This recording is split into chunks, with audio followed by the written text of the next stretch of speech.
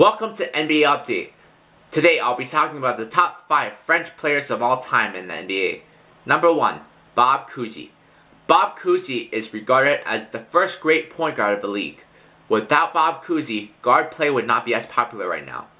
He finished his career with averages of 18.4 points, 5.2 rebounds, and 7.5 assists per game. Cousy also won 6 NBA championships.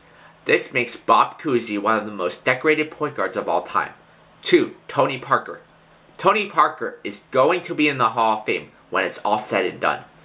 He was a core part of 4 NBA championships with the San Antonio Spurs. Parker is the all-time leader in assists for the Spurs. If Bob Cousy wasn't of French descent, Parker would be the best French player of all time.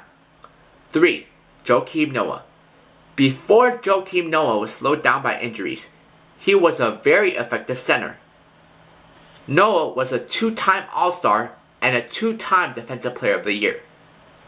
He was also a very good rebounder and passer, which made him a very well-rounded player. 4. Nic Batum. Nic Batum is the 4th best French player of all time.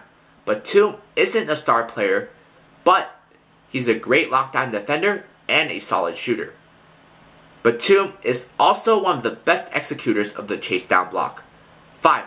Rudy Gobert. Rudy Gobert is already one of the best defensive centers in the league. He was a huge reason why the Utah Jazz made the playoffs last season.